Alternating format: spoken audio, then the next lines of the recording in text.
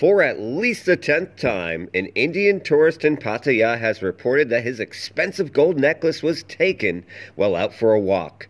Hi everybody, I'm Adam with TPM Media. Today's July 23rd, 2022. Thank you for tuning in. At 11:30 p.m. last night on Pattaya Beach Road, a 43-year-old Indian tourist stated that he was going for a walk alone on the beach when all of a sudden what he believed is a transgender individual came up to him on a motorbike and immediately took his gold necklace that he was wearing around his neck and then sped away. The man said he went to the police station to file the report, and police immediately went to the scene with him, but shocker, the suspect had already long fled the scene.